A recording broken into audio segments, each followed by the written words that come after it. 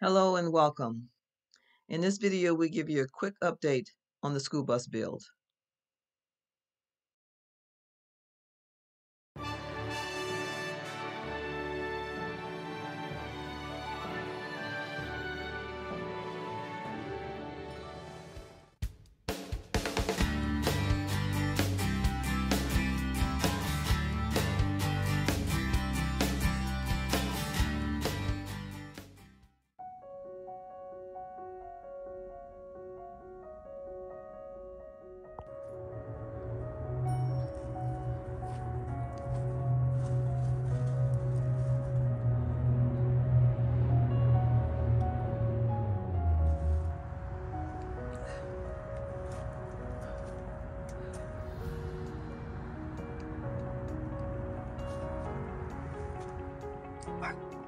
Okay, so the water tank is installed.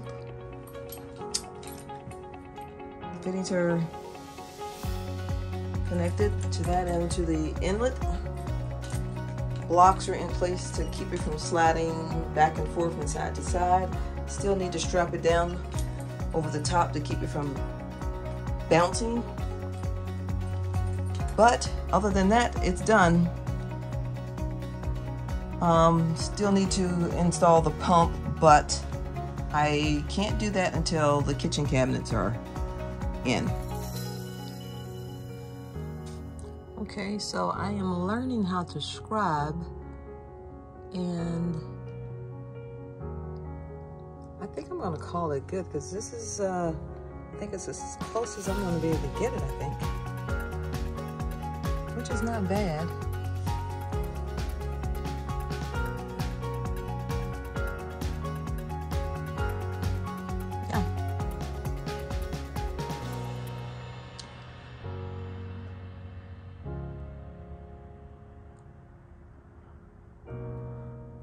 Yeah, getting the bathroom walls in.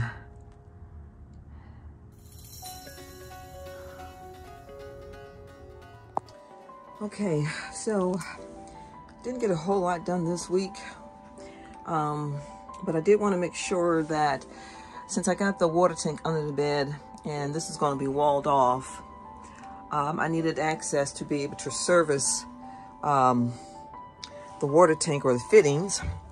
So I added this little trap door or access door, whatever you want to call it, that will access under the bed. There's the water tank, the fitting that goes to the wall. And I'm also thinking of using this area over here, putting a net in there and using it as a dirty clothes area. Yeah, just an idea that I had. I don't know if it'll stay, but for now, this is what I have. It's hinged right above the bed.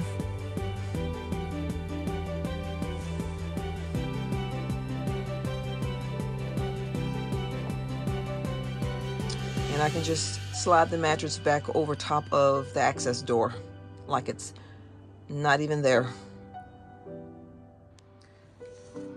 Okay, so it's starting to feel homey. Still gotta get the tools and stuff out of here, clean up the dust. But as it stands right now, if I wanted to, I could go camping.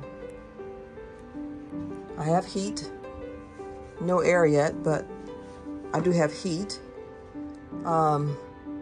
Working windows, my new addition there, my new fridge, bathroom going in.